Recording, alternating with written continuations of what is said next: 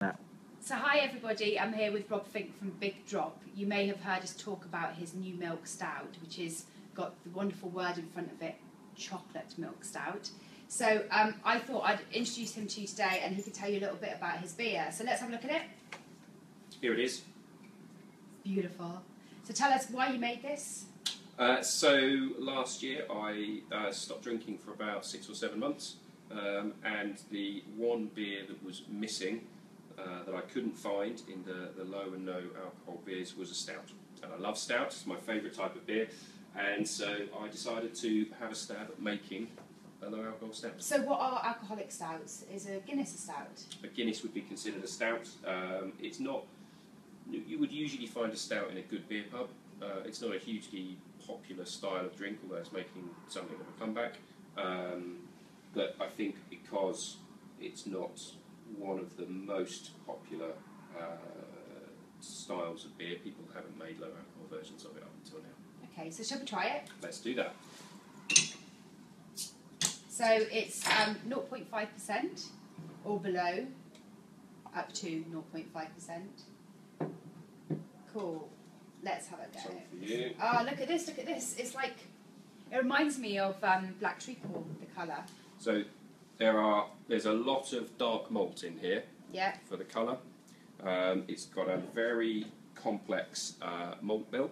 So you've got not only barley, but you've got oats in there and rye as well. And it smells like I would expect a stouty beer to smell, because I've smelled Guinness, but better. My wife says it smells like an espresso martini. It does. So it's got a slightly coffee smell. Yep, there's coffee. A slightly chocolate, definitely a chocolatey smell, which for me is the most important thing. There are cocoa nibs in here, so there is chocolate in here. So it's middle class as well. It's middle class. It's not just low alcohol, it's middle class. It's cocoa nibs. Now, some of you may know I'm not a beer drinker, and so I'm always a bit dubious about me tasting these things. But to me, this feels like a treat. It feels luxurious, and it's really bitter. So if you like your bitter chocolate and you like your bitter coffee, then this definitely hits the mark. And for me, funny enough, I would have this as a shot to go with my dinner or with my dessert. That sounds like a good idea. And it does feel like a treat. So if you're trying to replace your normal alcoholic drink with something that doesn't feel like an everyday drink, I would certainly get this to have with my meal. This is.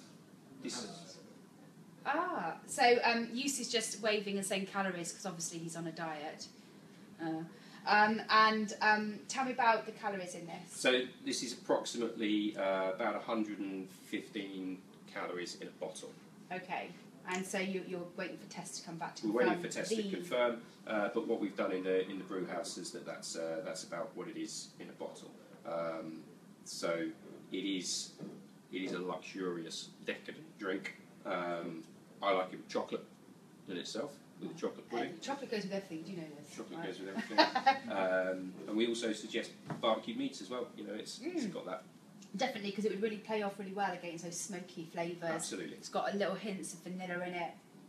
And I want to order some more. I keep sending drinks to my friend at the minute who's going through a difficult time and going, oh, she'll love this, I need to get some of this for her as well. Perfect, thanks for bringing it in. It's available now? It is available now. Yeah, and you can buy it in Dry Drinker. And don't forget, if you're a Club Soda member or you're part of our page, there's a discount code which is Club Soda VIP. If you go to drydrinker.com, you can buy it. And thanks for coming in today, Rob, and sharing that with us. And I'm really excited, and I know that Charlie and UC now want to try some. So we'll leave it there. Glad you like it. Thanks.